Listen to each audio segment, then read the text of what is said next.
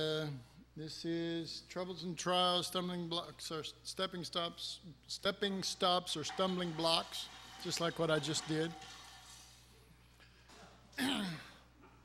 But before we start, even though we're rolling, I want to pray for Mary Kashatka, and they've got a criminal running around in their neighborhood. And we want to just pray for her, and she's with the Lord, but we're with her. How about that? Let's just combine them both. Father, we come to you in the name of Jesus, and we thank you for Mary. We thank you for her heart. We thank you, Lord, how she seeks you and puts you first. Lord, that she's here with us tonight on Skype, therefore just here with us in spirit also. We ask you to protect her. We ask you to move by your Spirit, and instead of just protecting her from evil, Lord, fill that house and her heart full of the Holy Spirit as he moves and lifts up Christ, and let what could have been a bad situation be glorious to you, Father, as you fellowship with her and she with you in your Son. Father, we thank you. We ask you to seal off her property, Lord, and to let the people in charge, the police and whatever, find this guy and put him away so that people may be at peace. We love you, Lord Jesus. We thank you. In your name, Jesus. Amen. All righty. If you would, turn with me to the book of Matthew, chapter 4. We're going to talk about the temptings of Satan. We just got through with the testings of God, and we've covered the sufferings of Christ, and we've covered chastisement. And so after we finish this one, we will have dealt with the four main afflictions that we call troubles and trials. However, there's a chapter called labor pains, and that relates to the travail you would go through to bring forth Christ. And then there's a part 2 in this book called The Great Revelation of Job. And it is about God's desire to reveal his Son in us, and that he will take us through quite a bit to get us to that. All right, this one's about the tempting of Satan. And I don't think there's probably anybody better that fits that bill than Jesus himself. We get more information about temptation in this 4th chapter of Matthew. So if you're there, we're going to read from verse 1 through verse 11. Then was Jesus led up by the Spirit into the wilderness to be tested or tempted by the devil. And when he had fasted 40 days and 40 nights, he was afterwards hungry. And when the tempter came to him, he said, If thou be the Son of God, command that these stones be made bread. But he answered and said, It is written, Man shall not live by bread alone, but by every word that proceedeth out of the mouth of God. Then the devil taketh him up into the holy city, and setteth him on a pinnacle of the temple, and saith unto him, If thou be the Son of God, cast thyself down, for it is written, He shall give his angels charge concerning thee, and in their hands they shall bear thee up, lest at any time thou dash thy foot against a stone. Jesus said unto him, It is written again, Thou shalt not put the Lord thy God to the test.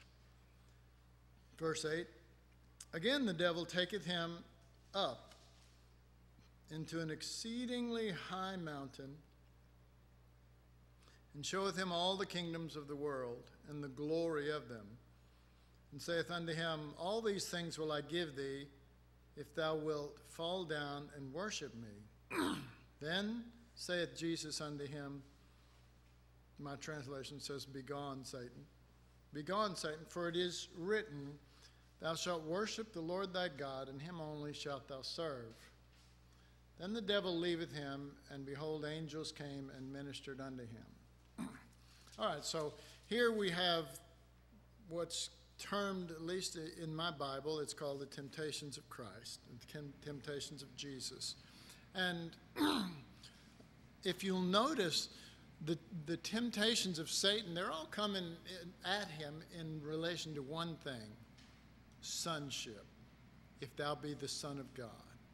Over and over. What's being tempted is tempted him to move outside of sonship. And so that is the enemy. Now, one of the things you have to remember too is that Satan and Jesus, this isn't their first time to meet, or at least Satan and the Son of God.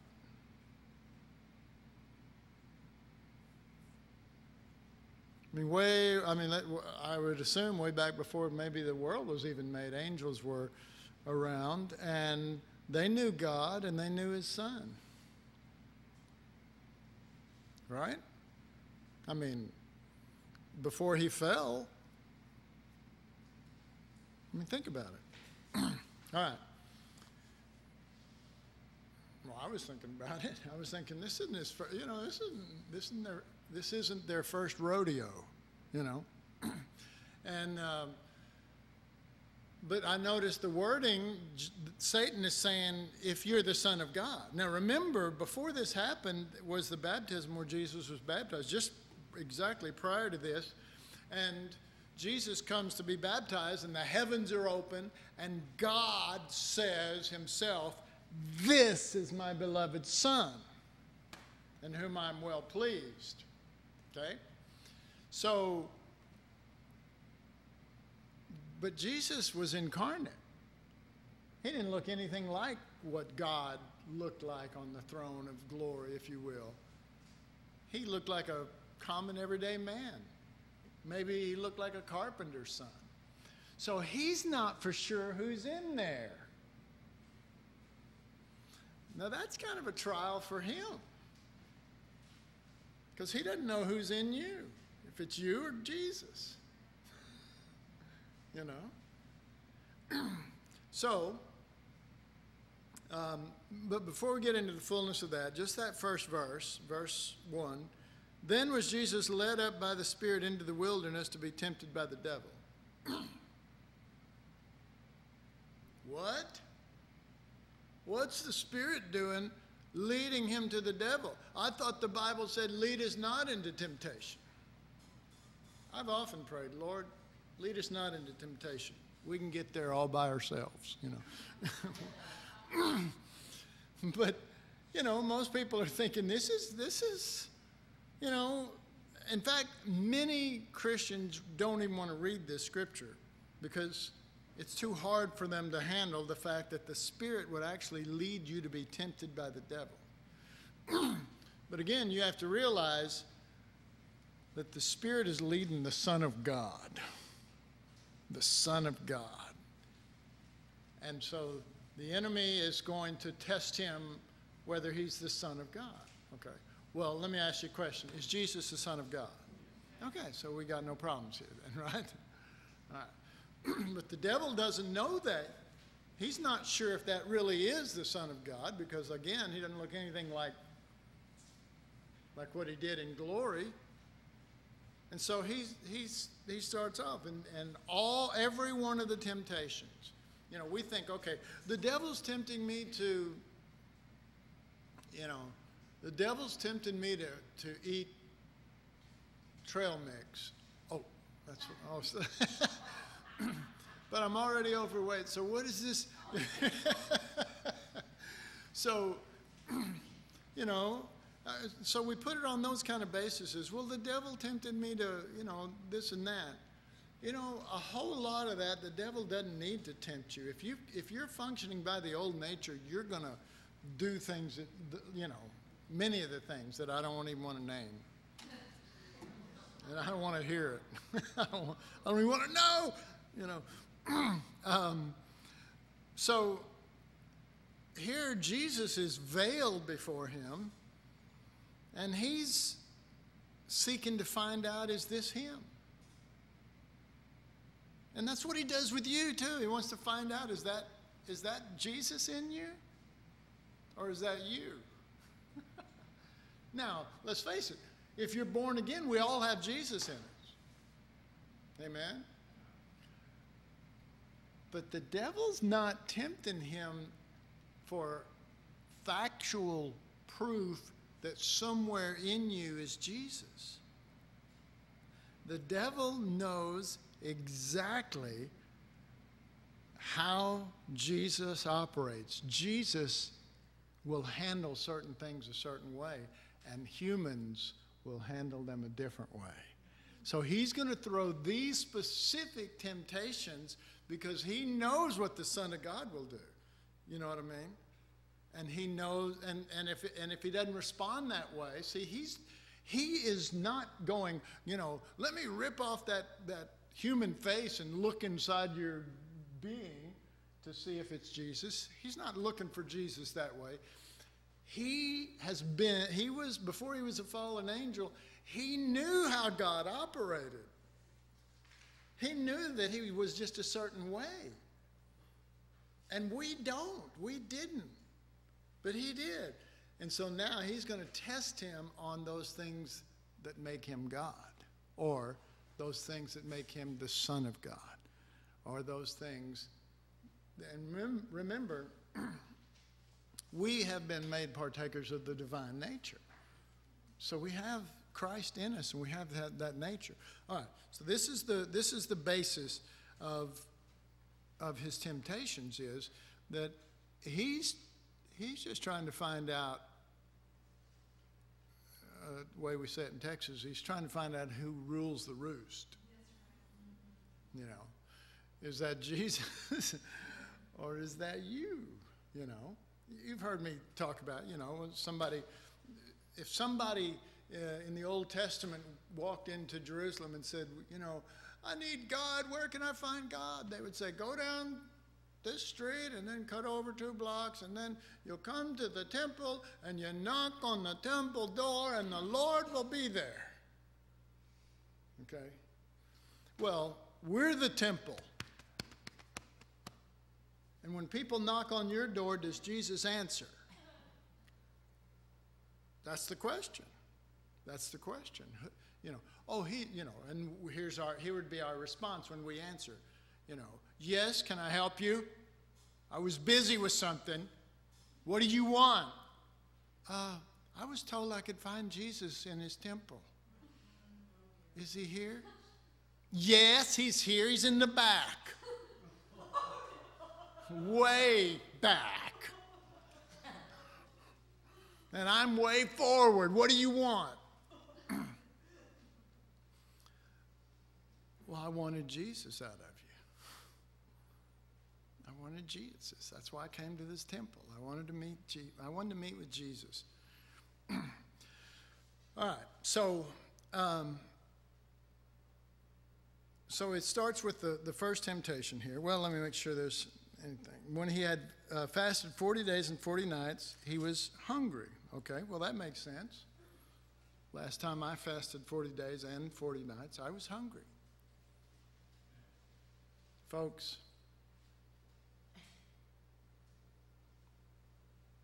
some of you get hungry when you skip one meal. And the devil comes along and goes, is that Jesus in there? Get away from me! I've got a headache!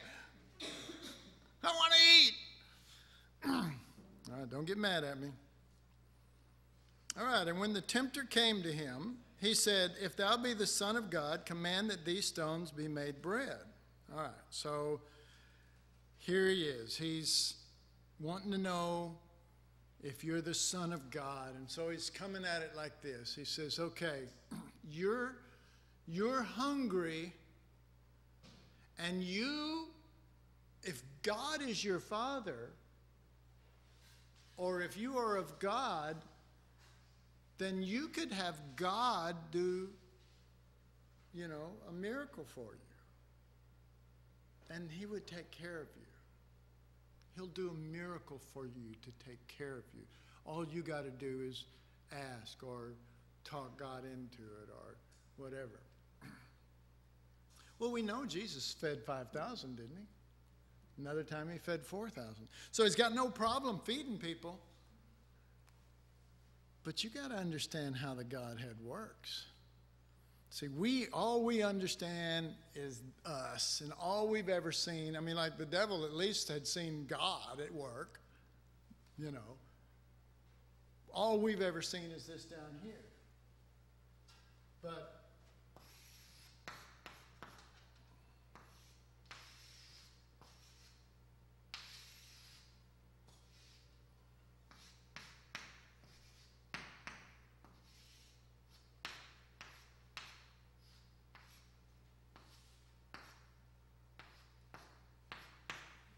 the three circles I drew, I mean, it looks like an atom, you know, or thereabouts. It is the Father, the Son, and the Holy Spirit. And that the way that they operate is they don't have to do everything for themselves. They don't have to be selfish because they take care of one another. The Father declares the Son. The Holy Spirit, the Son declares the Father. The works that I do are not my own. The Holy Spirit won't come and declare himself, you know. It's this spirit of it's another world and it's another realm, it's another understanding. It's where we're supposed to be being brought to. And so Satan knows that. Lucifer knows that. He was an angel. He saw how God operated. So he knows if that's the Son of God, I'm going to throw some things at him, and he's either going to act on his own behalf or he's not going to. He's going to defer to the Father. In some way, he'll defer to the Father or the Holy Spirit. You see that? So, verse 3 again, when the tempter came to him, he asked, if thou be the Son of God, command that these stones be made bread. But he answered and said, it is written, man shall not live by bread alone, but by every word that proceedeth out of the mouth of God.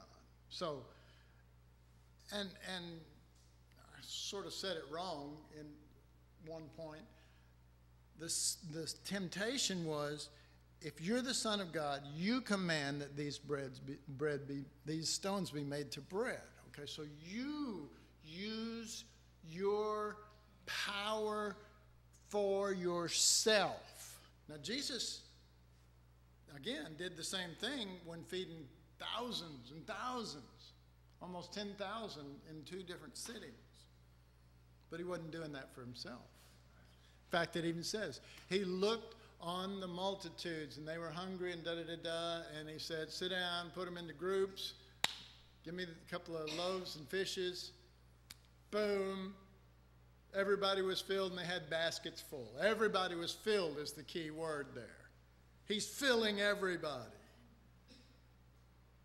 It didn't say, well, Jesus ate first. You know, Deb and I were missionaries in Jamaica, and their buzzards, their vultures, are a little different than ours here in Texas. I mean, you're raised in Texas, you see vultures all the time, buzzards.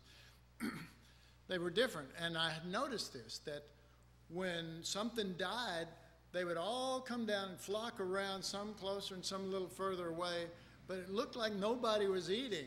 And then I would watch them for a while, and then one would come down, and he would go over there and he'd eat, and when he got through, the rest of them would move in. So I asked the Jamaican, I said, what is the story with that? And they said, well, I said, why were they all waiting? And then this one, all of a sudden, they said, well, they were waiting for Pastor. That's what they called him, Pastor. And they said, when Pastor eats, then they all can come and eat after that. And I just went, that is not, see, that sounded like this temptation here. I mean, my response is, that ain't right. I'll be the last one to eat. I'm not going to eat before everybody else. That's not my spirit. But that was the spirit that had been established in Jamaica for years and years and years. Well, the pastor, he's somebody special. He's a big shot, so he eats first, and then once he's done, then we all, we can come eat. Jesus is not that way. When he sees everyone else hungry and they hadn't gone 40 days and 40 nights without food like he had, he takes care of their need. But when Satan says, let's find out if you're the Son of God, why don't you take these stones and make them into bread for yourself? Why don't you take care of yourself? He said, man shall not live by bread alone. I live by another. I live by the Father. Again, see, I don't live by a miracle. I don't live by bread. I don't live by scarfing things, gathering things, pulling to myself. I live by what is true in the Father, what proceeds out of the heart of the Father, out of the mouth of the Father. That's where I live from. Okay, that's the devil's first clue. You know what? This might be the Son of God. That's not your normal reaction for a hungry person when you give them the opportunity to grab something for themselves. They always, if it's us, we grab something for ourselves. If it's Christ in us, we do something different. All right, so next temptation. Verse 5, then the devil taketh him up into the holy city, and setteth him on the pinnacle of the temple, and saith unto him, if thou be the Son of God, cast thyself down, for it is written, he shall give his angels charge concerning thee, and in their hands they shall bear thee up, lest at any time thou dash thy foot against a stone. I don't know if you noticed this. The devil's quoting the scripture. The devil's quoting scripture. And I think he does that in people's minds a lot. He'll quote some scripture that is going to put us under law or something else. He's just trying to get us all screwed around and messed up. But the Son of God in us, Christ in us, oh, there's hope for all of us then. There's hope. But it's not random hope, people. This is the life of the nature of Jesus. This is the way that he is. We have to know the way that he is. We have to know, okay, here's what we do, any of us, here's what Christ does. Here's his spirit and here's my spirit. Here's his way and here's my way. Because the devil is not just tempting random stuff. He's trying to tempt his way to find out, is that Jesus in there, in this way that Jesus is, or is it us? See? And so he comes with the scripture. He comes with the scripture. All right, well, and I've heard people say, well, if it's in the Word of God, then, well, that's in the Word of God. Well, we take it literally. No, this is talking about God's care for his Son from his heart. But the same God that cares and had the scripture quoted concerning his Son also spared not his only Son, because they're all in this self-giving spirit together, and they're all self-giving. And they're all for it with one another. You see what I'm saying? They're all, God is a Father, Jesus is a Lamb, the Holy Spirit is a dove, and those are all pitiful examples of their spirit of selflessness and of giving. So this is declaring how the Father cares for his Son, but the Son responds.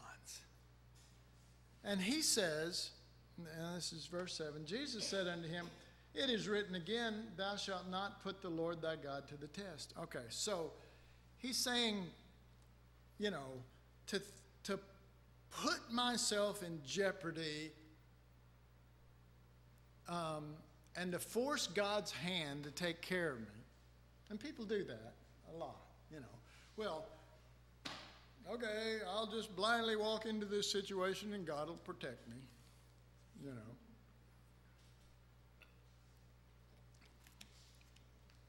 It would be, and we face this a lot, like at Mardi Gras. rough areas in Mardi Gras. Rough areas. And somebody says, well, we'll just, we're going to go over here and, talk to these Hell's Angels.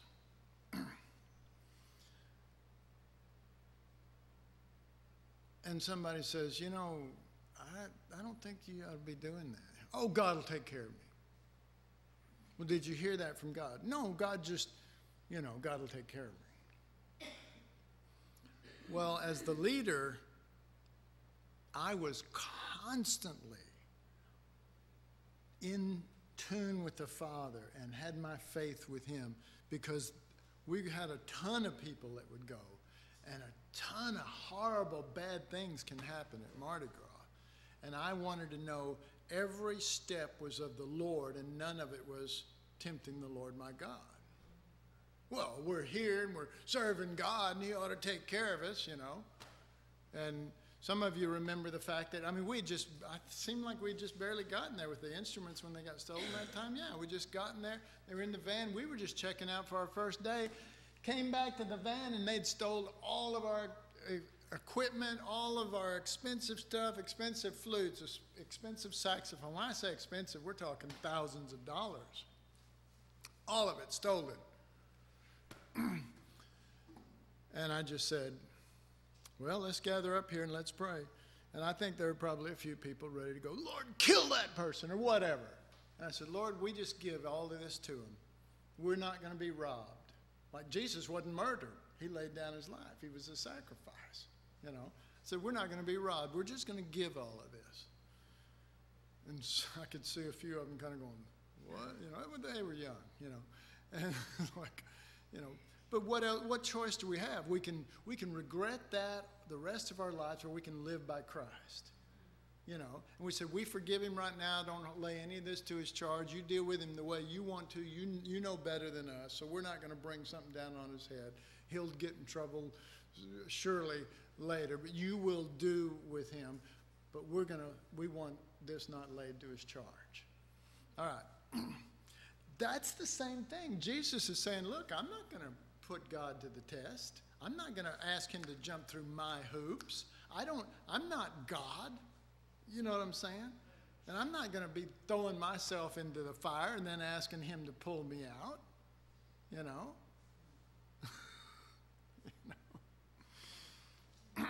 All right. And it sounds like the heart of Jesus is, look, I don't want to put God to the test. It's that thing. I don't want to do that to him. It doesn't feel, I'm imposing on him instead of flowing with him. I'm like instead of an eye that's part of the body, I'm like a speck in the eye that can't, making where you can't see correctly or something, And some people, I've seen people that are, instead of functioning as a member of the body, they're more like a parasite attached to the body. They're drawing life out of it, they're getting everything, but they're putting nothing back into it. It's just what they can give. That's the same spirit. That's what I'm trying to communicate. There's a spirit behind that, And the devil knows that the Son of God is not that way. That's why he's tempting him on those kind of fronts. All right, so let's go to the last one here. Again, the devil taketh him up into an exceedingly high mountain, and showeth him all the kingdoms of the world and the glory of them, and saith unto him, all these things will I give thee, if thou wilt fall down and worship me. All right, so he is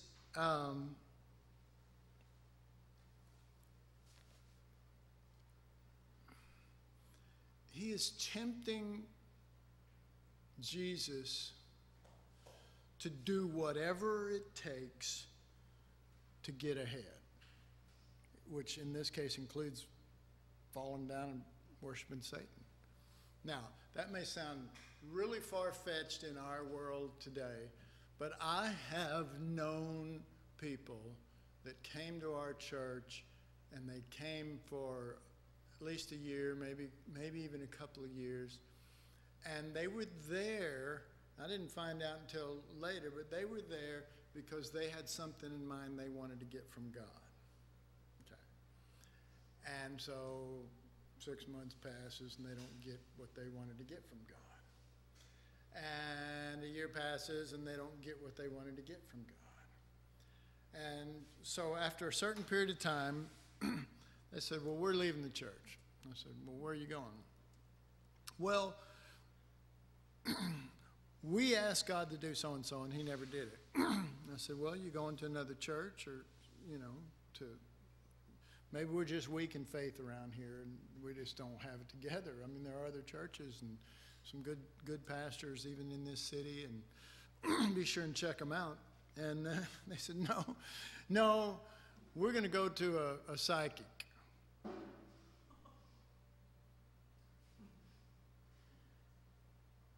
Well, we need some answers. I'm going, I handle things a lot better now than I did back then.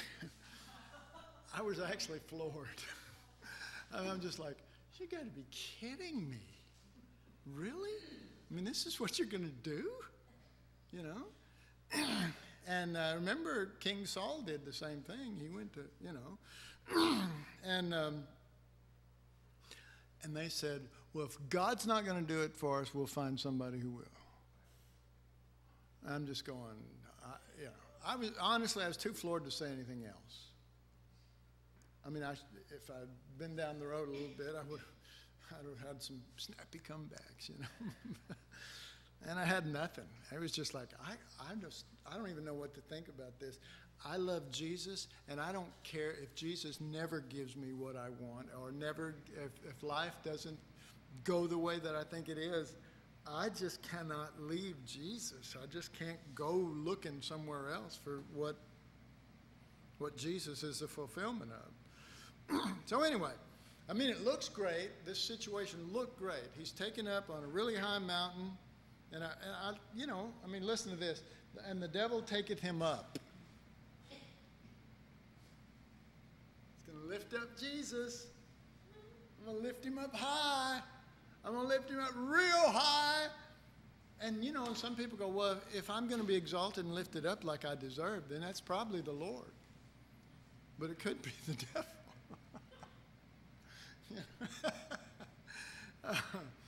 But a lot of people can't discern this because their ego makes them believe that they deserve something. And Christ's ego, he deserves everything. And yet he comes down here and he humbles himself. You know what I mean? He becomes like a man. He washes disciples' feet and all this kind of stuff. And everything about him is the exact opposite of the temptations that are coming his way. So in a certain sense, you could say these weren't temptations at all. I mean, in a certain sense, you could say this isn't temptation to the Son of God. Takes him up on a high thing, shows him all of the kingdoms of the world and the glory of them, and saith unto him, all these things will I give thee if thou wilt fall down and worship me. All right. See, the devil's going to run into trouble here because Jesus worships the Father. He honors him above anything else. It's not a religion to him. I want y'all to see that because for a lot of us it's a religion. We're down here on the earth. We got buildings with steeples. We got pews. We got so it's a religion to us. It's not a religion to Jesus. It's the nature of his way. And he's in it with others who flow in that same spirit. So,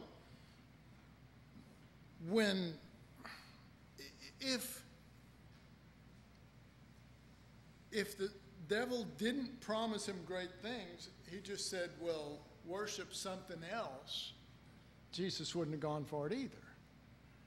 It's not in his being to do that, okay?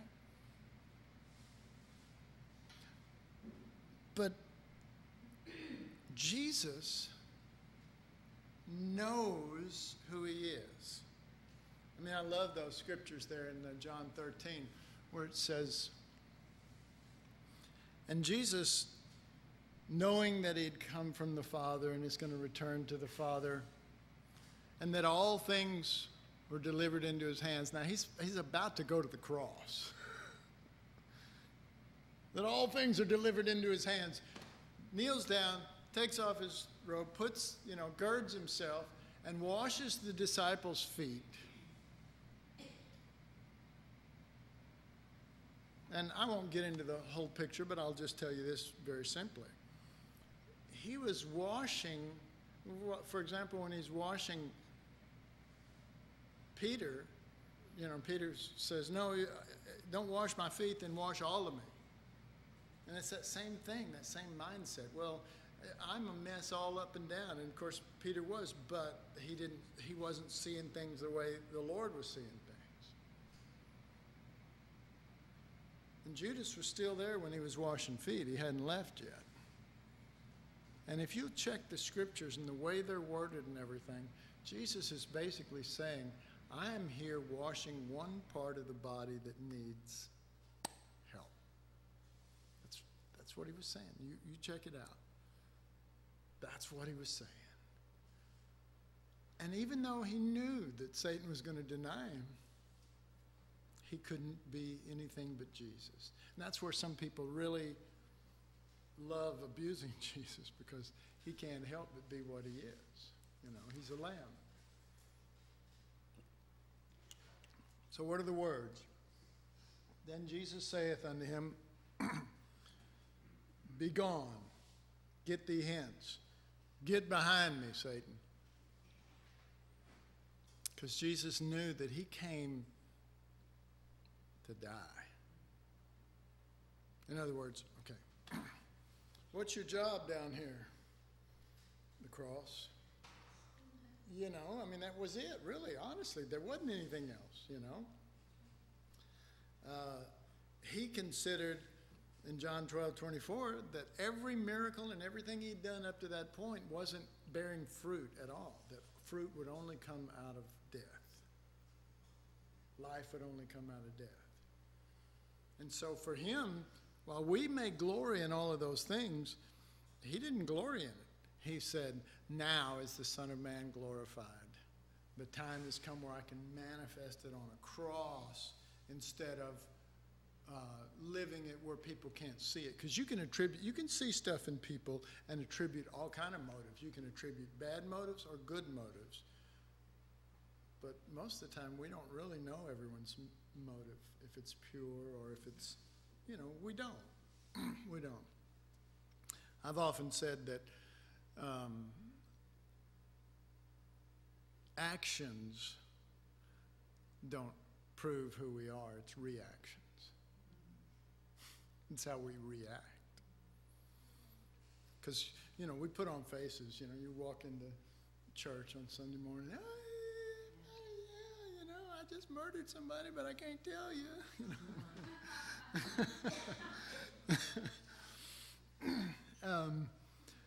But, and if there really was someone like that, then you do something that they don't like or whatever, and they react to it. Then all of a sudden you see all this stuff, and you go, that's not very pretty, Well, it's what we were talking about in our last class, where when God tests us, he's testing for gold, which is Christ in us. He wants to bring forth the gold. That's the purpose of the fire, is to get the gold. He wants Christ. He's not trying to make it hard for us. He just wants Jesus. He put Jesus in us, and he'd like to get some of that back. The devil, on the other hand, he does want to trip us up. And these are the kind of things that he does, because he's not just, again, the temptations that are going on here, he's not just trying to make people sin. He's trying to get us to go contrary to the Son of God. That's his goal. That may be, you may call it sin. The Father, I think, would call it not Jesus. The word sin, even it's the Greek word, I think, is harmatia, something like that. It's close to that. and it means to miss the mark. The word sin means to miss the mark. Well, what do you think the mark is? Jesus, you know. Who was it? Elijah? Laying in bed, and one of the kings went up to see him. And he said, will I defeat the enemy? He said, take bow and arrow. Walk over to the window and shoot. He shoots. He says, now take the bow and stamp the enemy. And he did it once or twice. And he said, you didn't do it enough. You didn't have enough in it. You should have done it more, and the enemy would have been wiped out. But you were half-hearted in this, and now you're going to have to deal with the enemy of your whole kingdom. And it looks so good at first because, you know, he's coming to the prophet. He wants to hear from God, and he says, take bow and arrow and shoot. And he gets over there. Man, that arrow goes. And he says, I forget the words, but they're beautiful words of how, you know, this is the arrow of the Almighty. And this is now take bow. And, you know, and he goes, what, that's it? That's all you got?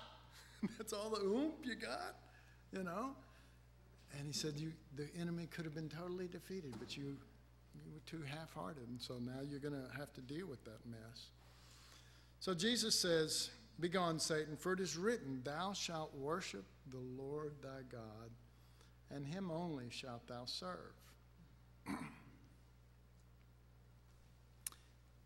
It's not just commitment.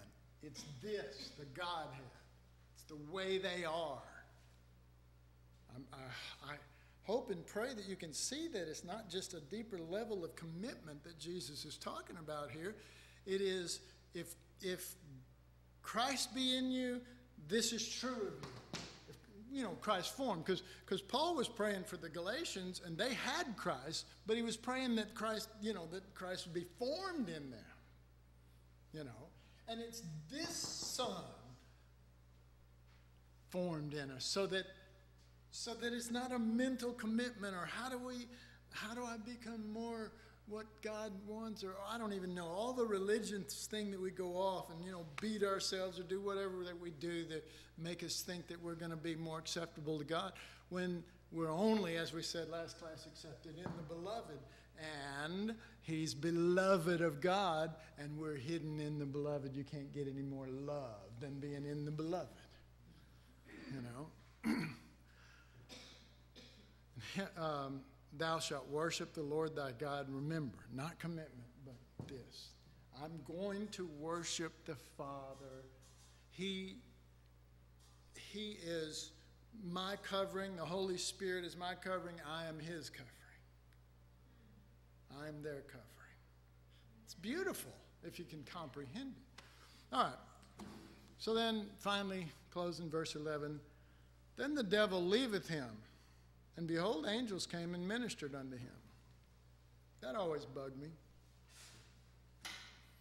Well, it did, because I'm thinking, couldn't you fellas have showed up like way earlier than this? You know, that's the way I look at it. I mean, I don't so much now, but it was like, you know, here I am in the trial. The devil's on my back. I'm hungry. I'm being attacked. And you guys wait till it's over with.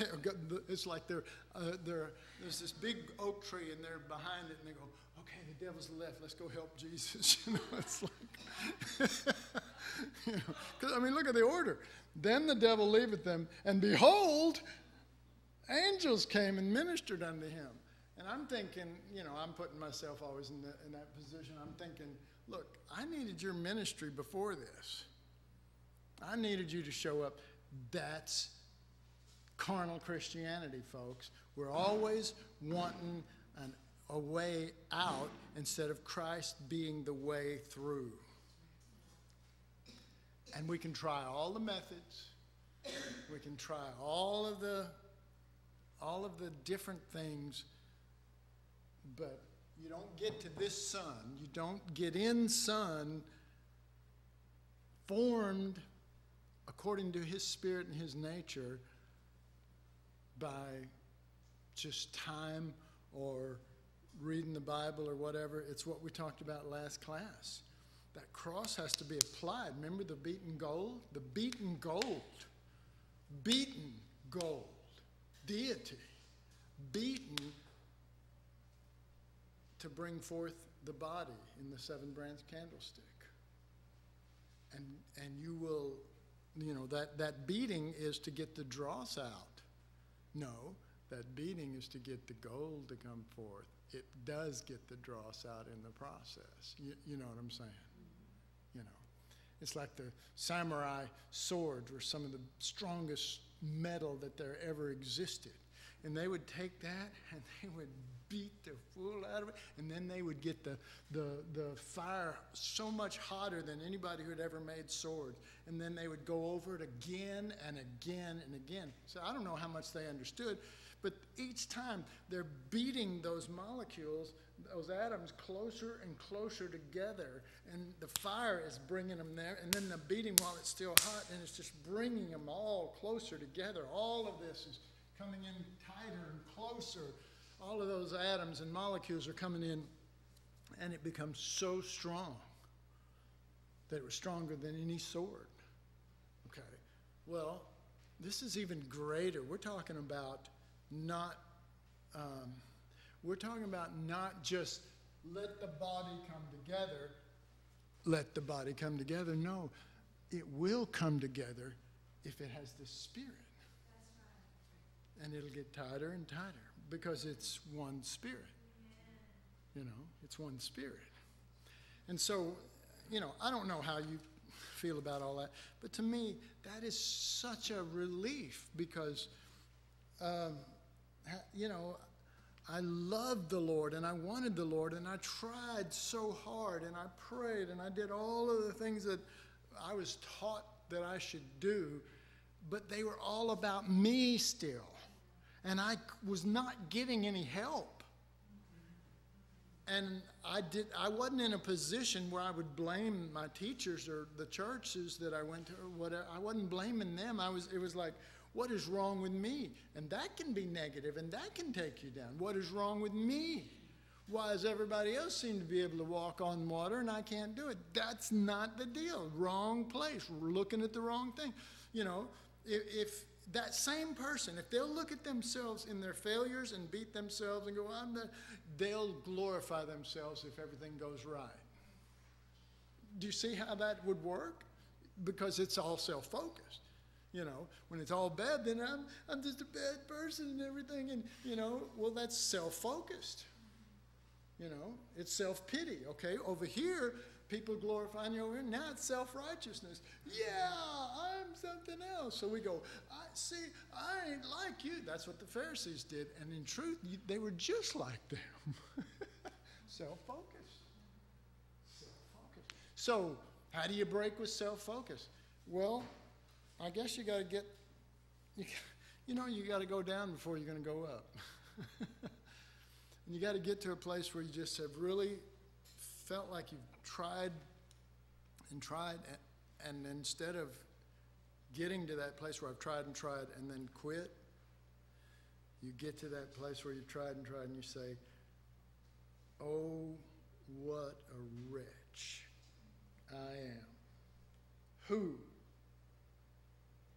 shall save me, not from hell, not from punishment for my sins? Who is going to save me from my ways that are the opposite of this Godhead movement?